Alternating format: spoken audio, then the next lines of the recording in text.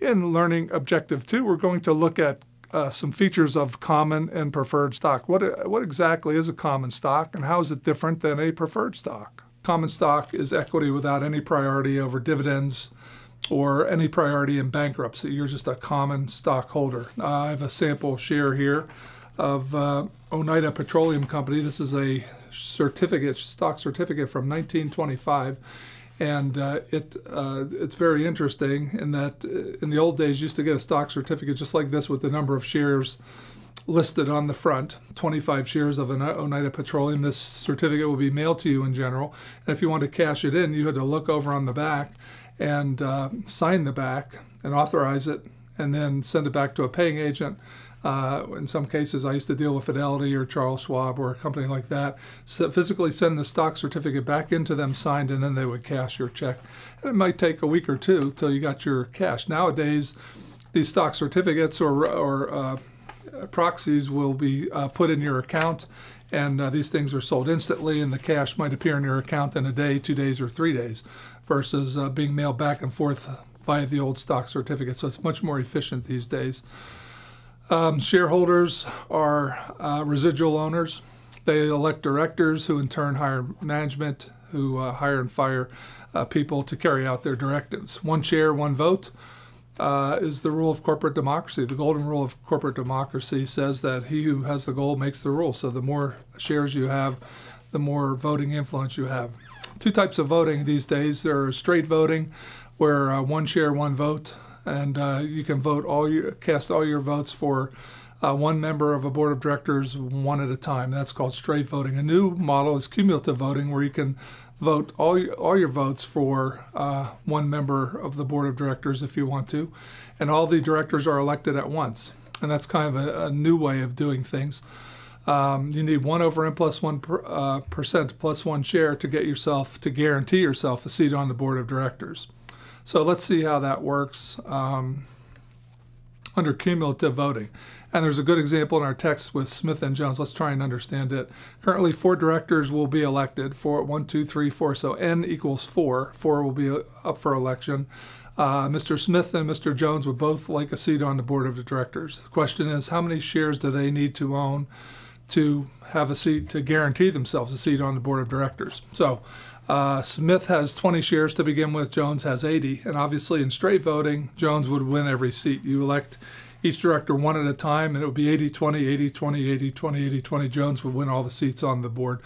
Smith has no chance. However, in cumulative voting, there is a possibility that Jones can get on. We'll have to see how many shares Smith needs to guarantee himself a seat on the board of directors.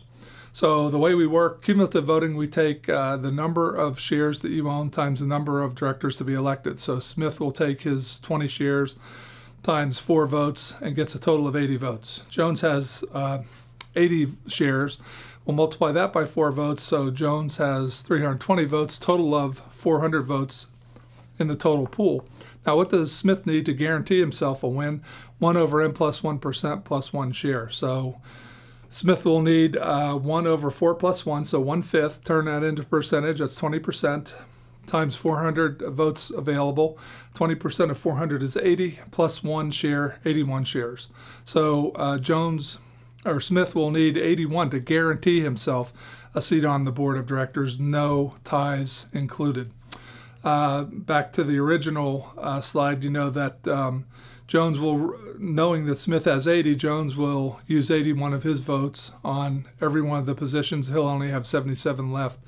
And in this case, Smith would win a seat on the board 80-77. However, there could be a 4-way tie. If Jones wants to cause some confusion, he could vote 80, 80, 80, 80. His 320 votes would be split evenly across all 4 directors.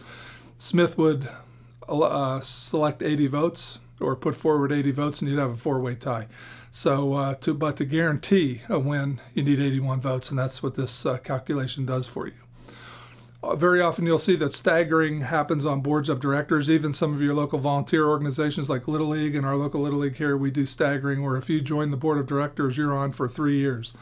And that increases corporate intelligence, keeps some people on the board who know what they're doing, versus electing, if you have 10 directors, you elect everyone new every year, then everyone's trying to reestablish how to do things each and every year. So by staggering, you allow some of that built-up intelligence to stay on the board. Staggering also makes it more difficult for a minority shareholder to elect a director under cumulative voting. For instance, if you elect 9 directors each year, you only need 1 over n plus 1, so 1/10 or 10% plus 1 share to remove the board of directors or to get onto the board of directors. So it's a very, very small percentage of the votes. Whereas if you only elect 2 directors per year, you need 1 over n plus 1, 1 over 2 plus 1, 1/3, or 33 1/3% plus 1 share. So it's more difficult staggering makes it more difficult to vote in a majority of new owners, new directors. Proxy voting is one way that you can put on a proxy fight. If you're unhappy with management and what they're doing in the business, you can send in your votes via proxy, start a proxy fight using the proxy form that you see here. It's basically like a Scantron. It's a granting of authority. Proxy is granting authority to vote your shares, to allow someone else to vote your shares. For instance, I send all my proxy votes into National Financial Services Company, which is a branch of Fidelity Investments, and they vote my shares for me rather than me traveling to the annual meeting and putting my hand up and voting my shares of stock. In all cases, don't have time to do that, so we can send them in the mail, or these days you can go to proxyvote.com and put in the secret code that you'll get from Fidelity, and that allows you to vote your shares right online. So it's very, very convenient. Very often there are classes of stock, different classes of stock, like Class A, Class B, Class C, and so on. And primary reason we do this is to control the firm. For instance, the Ford company has Class A shares, Class B shares, and the Class B shares are for voting purposes, and that allows the Ford company to have to maintain a majority control of the votes and managerial decision making by just having another class of stock. Some other companies that do that are Adolph Coors, Comcast, Wrigley, Ford Motor, and so on. So you may see some of the officers with a small percentage of shares, but have enormous voting power, as shown in this table. Messrs. Brin and Page have done the same thing at Google, and they have Class A shares, and they have for the general public, and Class B shares for company insiders like Page and Brin. Each Class B share has 10 votes, so they still wield an enormous amount of decision-making power through their stock ownership in Class B Google shares. Shareholders, what does a share of stock entitle you to? Well, it entitles you to share proportionately in dividends that are paid, to share proportionately in assets if less liabilities in the liquidation of the company, and also to vote on matters of great importance like a merger, acquisition, that sort of thing. Usually done at the annual meeting. There are special votes that are held periodically during the year if a matter comes up of great importance that the company needs stockholders' input on. Dividends are another topic of interest to shareholders. Some stocks pay dividends, some do not. Usually high growth firms plow back from Chapter 4. You remember plow back or put their net income into retained earnings. Some companies pay dividends. Usually older, more established companies who have more cash sitting around will often make that management decision to pay a dividend. You do not have to pay a dividend. That's a management decision, as I said. Unless you declare it, it's not a liability of the corporation. But once declared by the board of directors, you must pay it. Payment of dividends is not a business expense, so is not deductible as interest expenses with bond coupons. Dividends are paid from after-tax profits. They can be paid in cash or stock, and they're considered ordinary income by the IRS. So hence, double taxation. The double taxation feature of the corporation comes into play here. Preferred stock's a little bit different. You have some priority over common stock. Still, in the liquidation, you're still paid after the bondholders because you're still a residual owner, but nevertheless, you get a little bit of preference over a common stockholder. Preferred shares often have a stated liquidation value. They have a stated cash dividend, so you might hear a $5 preferred is a $5 dividend. $100 liquidation value, and so it starts to look a little bit like a bond. Is preferred stock really a debt? No, it's still stock, but sometimes can look like a bond. It has what looks like a coupon. It has a face value almost, or liquidation value, but still you must remember it's common stock.